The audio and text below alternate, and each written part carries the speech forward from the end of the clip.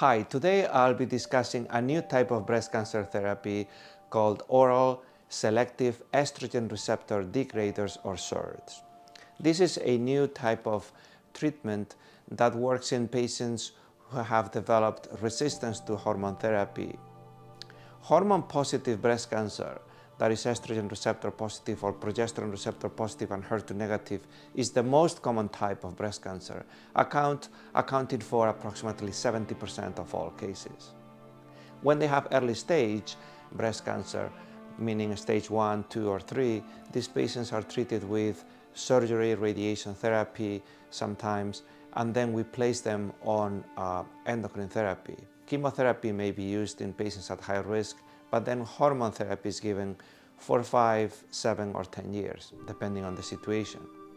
Most patients are cured, and there is no need to do anything else. For patients who develop metastatic breast cancer, meaning the cancer has spread and shows up elsewhere in the bones, liver, lungs, anywhere else, then we have to evaluate the situation again. Normally we would do a biopsy and see if the tumor is still estrogen receptor or progesterone receptor positive and HER2 negative, and then those patients would be treated with endocrine therapy again. Nowadays we use endocrine therapy in combination with CDK4/6 inhibitors such as palbociclib, ribociclib, or abemaciclib. So for example, a patient who's been on tamoxifen in the adjuvant setting after surgery and now develops metastatic breast cancer, we can treat with letrozole and ribociclib. Now at some point, many patients develop resistance to this type of therapies, and their cancers progress, and we have to change treatments. And that's where the SERDs come into play. Fulvestrant, or Faslodex, was approved more than 20 years ago. It's a treatment that degrades the estrogen receptor, but it has to be given intramuscularly with 2 injections bilaterally every month, which is quite uncomfortable. In the last few years, there has been an effort to develop oral selective estrogen receptor degraders, which can be taken by mouth as a pill. The first one of these approved is Elacestrant, which was shown to be superior to conventional therapy, particularly in patients with mutations in the estrogen receptor gene, or ESR1 gene. So how do we find this? Patients who develop metastatic breast cancer with disease elsewhere, we can monitor them by doing scans like PET scans, bone scans, CAT scans, and also liquid biopsies. So we can take a blood sample, look for tiny fragments of DNA and see if there is a mutation in that circulating tumor DNA.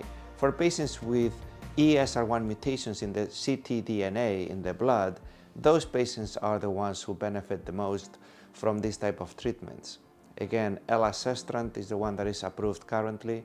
There are other treatments in clinical trials that look quite promising. One of them is camizestrant, Georgetown and Elacestrant are others that are being tested in patients with metastatic breast cancer, and they're showing efficacy and good side effect profile in patients who have progressed after initial treatments. And now they're being tested even in the frontline therapy. So for patients with newly diagnosed metastases, there is a study called SERENA-6 that preliminary report indicates that it met its primary endpoint in 2025. In that study, patients were randomized to receive camizestrant with palbociclib or conventional endocrine therapy with palbociclib or Ibrance, and the camizestrant group was superior than the conventional treatment.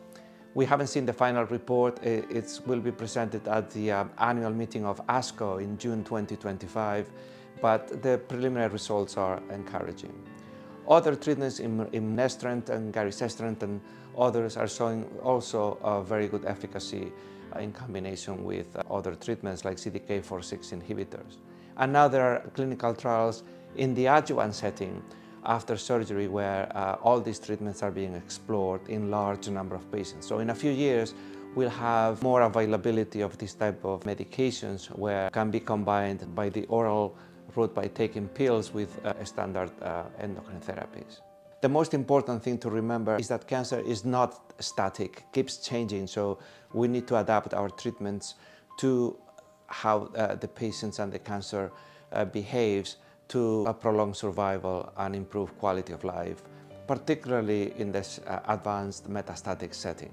If you or a loved one has had experience with any of these treatments, please share with us in the comments section. And if you know someone who might be interested, just feel free to share this video and subscribe to our channel. Thank you.